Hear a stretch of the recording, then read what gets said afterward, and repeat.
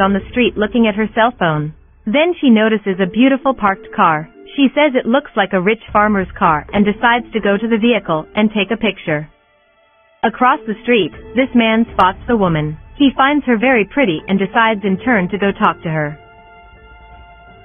While the woman takes pictures with the car and then posts it on social media, the man arrives and greets her. She doesn't seem to want to talk to him, but the man insists and says she's very pretty. The woman thanks him, but ironically says that she has a mirror at home. The man has a simple vocabulary and reveals that he finds blonde women attractive, but she is definitely not interested and asks him to move away as she wants to take pictures with the car. The seemingly humble man apologizes, but she doesn't want to hear and repeats that he's getting in the way and asks what he wants. He says he is looking for a love in life, a woman who is really a partner, but she looks at him from head to toe, disdainful of the way he dresses. She asks if he thinks he's on the same level as her. The man is confused and asks what is wrong with him. The woman is arrogant and replies that he needs a mirror at home. Despite being offended, he is kind and offers to take the picture for her. The woman gets even angrier and insinuates that a man like him has no idea how much her cell phone costs and insinuates that he could drop or even steal the device.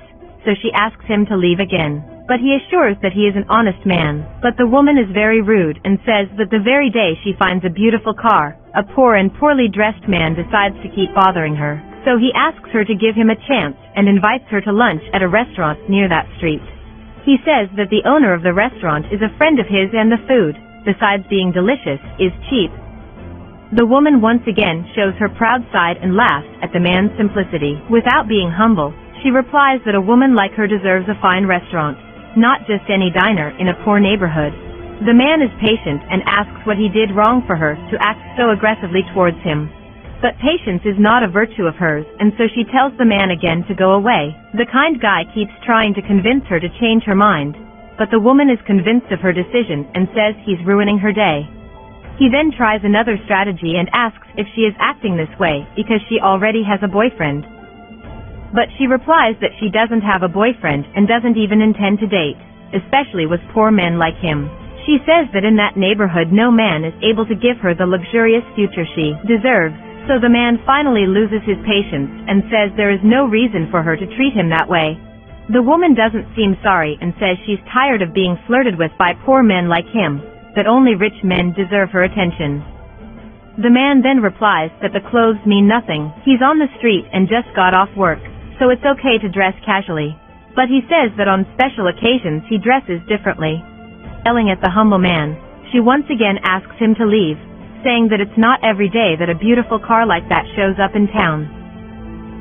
The man then reveals that she needs to get out of the way of the car, as the vehicle is his and she is on the way. But the woman once again mocks the man, insinuating that he would never have a car like that.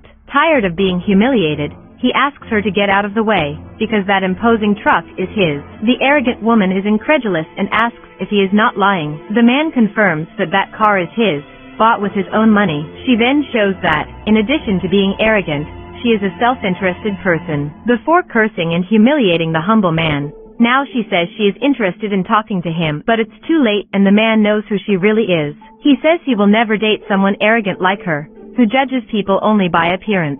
He suggests that she change this arrogant behavior, because people, even the poorest, deserve to be treated with respect.